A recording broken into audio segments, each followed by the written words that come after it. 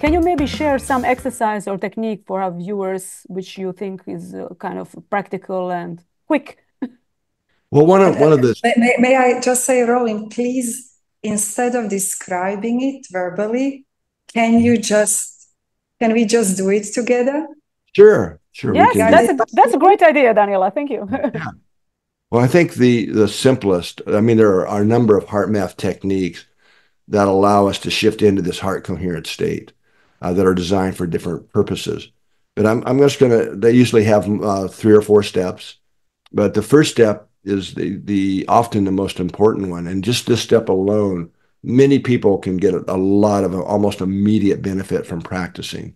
And it's something that before we do it, just to say you can do it anytime, anywhere.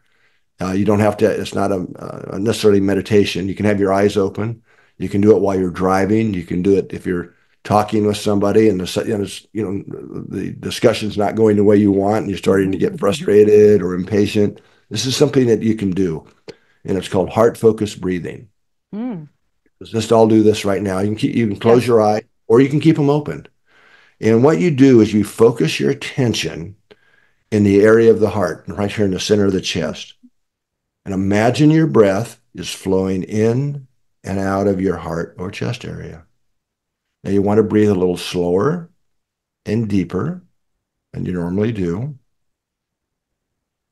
and find a rhythm that's comfortable. Okay, so just hard focused breathing.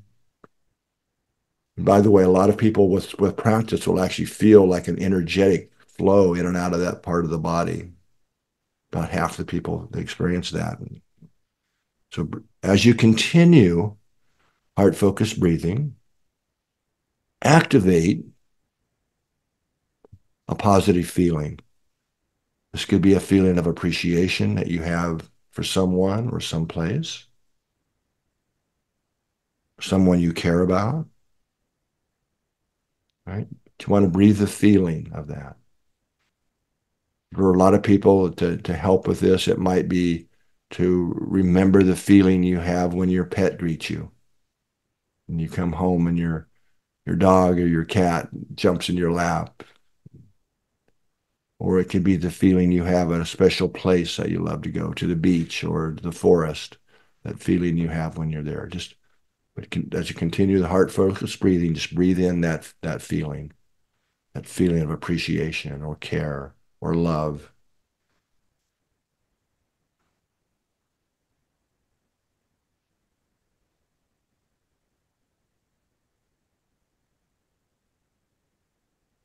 And just by doing that simple exercise, we are making major shifts in what's going on in our body that help increase our vitality, improve our health. Helps get the heart and brain in sync so we can make, this is a wonderful thing to do before you make any kind of important decision, right? Or when you're starting to feel frustrated or impatient in a traffic jam, right? Or with a family member. It helped me. Yeah, amazing.